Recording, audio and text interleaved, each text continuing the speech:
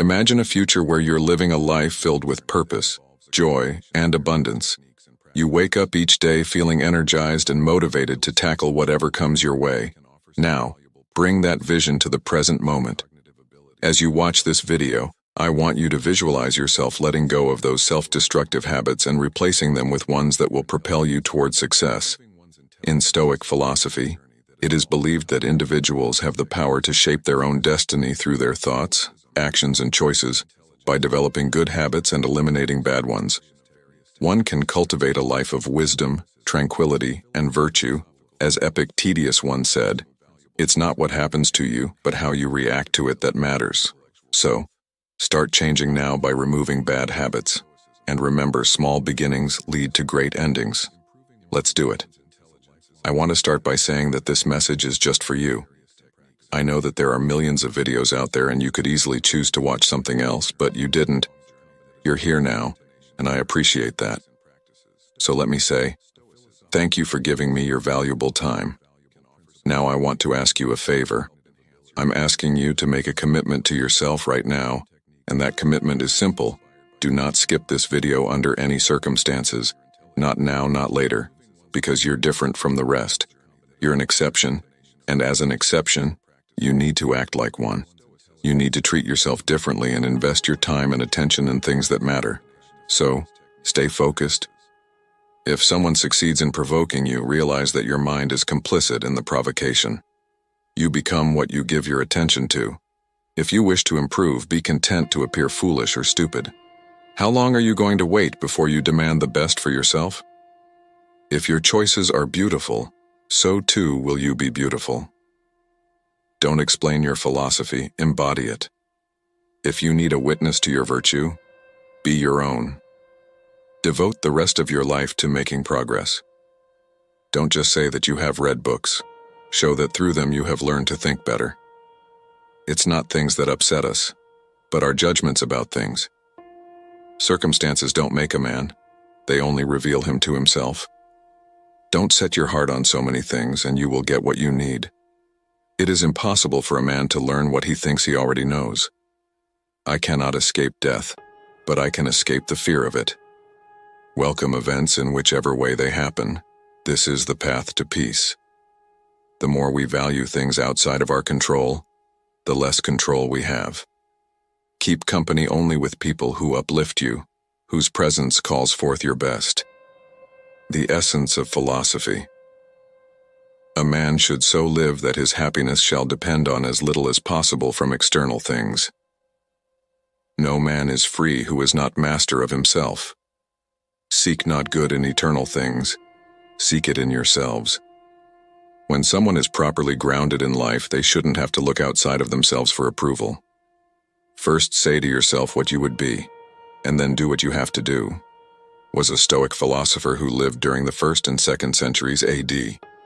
Born into slavery, he was eventually freed and went on to establish a famous and well-attended philosophy school in Greece, where he taught his particular brand of Stoicism, correctly identifying what is within our control and what is not, focusing our efforts on the things within our control, and learning to accept what is not.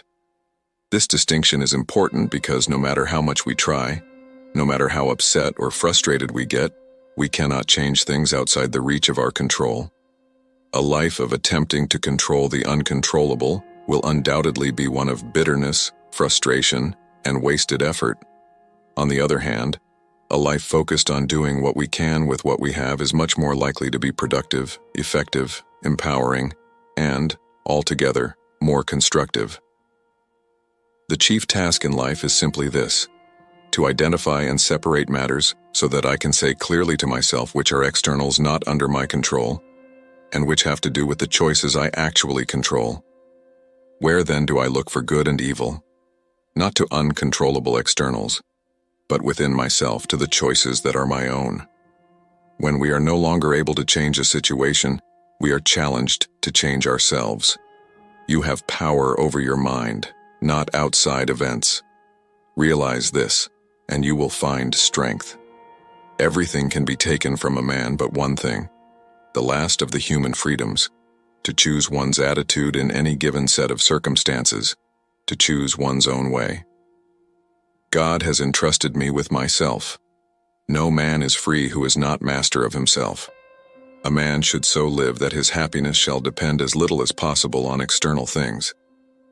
The world turns aside to let any man pass who knows where he is going. The key to control is not in controlling external events, but in controlling your own mind. There is only one way to happiness, and that is to cease worrying about things which are beyond the power or our will. There is only one way to happiness, and that is to cease worrying about things which are beyond the power or our will. Some things are in our control and others not. Things in our control are opinion, pursuit, desire, aversion, and, in a word, whatever are our own actions. Things not in our control are body, property, reputation, command, and, in one word, whatever are not our actions. The things in our control are by nature free, unrestrained, unhindered. But those not in our control are weak, slavish, restrained, belonging to others. Remember, then, that if you suppose that things which are slavish by nature are also free, and that what belongs to others is your own, then you will be hindered. You will lament, you will be disturbed, and you will find fault both with gods and men. But if you suppose that only to be your own, which is your own, and what belongs to others such as it really is, then no one will ever compel you or restrain you. Further, you will find fault with no one or accuse no one. You will do nothing against your will. No one will hurt you, you will have no enemies, and you not be harmed. In our control is the most beautiful and important thing, the thing because of which even the God himself is happy, namely, the proper use of our impressions. We must concern ourselves absolutely with the things that are under our control and entrust the things not in our control to the universe. If you want your children and wife and friends to live forever, you're a fool, because you're wanting things that aren't within your power to be within your power, and the things that aren't your own to be your own. No person has the power to have everything they want, but it is in their power not to want what they don't have, and to cheerfully put to good use what they do have. The content of your character is your choice.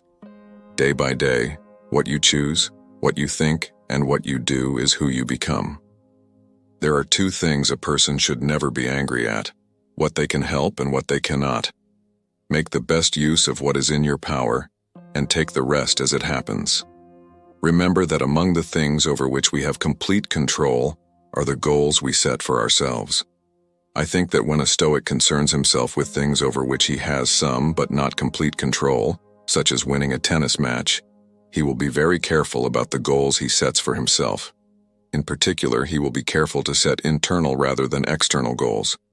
Thus, his goal in playing tennis will not be to win a match, something external, over which he has only partial control, but to play to the best of his ability in the match, something internal, over which he has complete control. By choosing this goal, he will spare himself frustration or disappointment should he lose the match. Since it was not his goal to win the match, he will not have failed to attain his goal as long as he played his best. His tranquility will not be disrupted. Stoics would recommend, for example, that I concern myself with whether my wife loves me, even though this is something over which I have some but not complete control. But when I do concern myself with this, my goal should not be the external goal of making her love me. No matter how hard I try, I could fail to achieve this goal and would as a result be quite upset.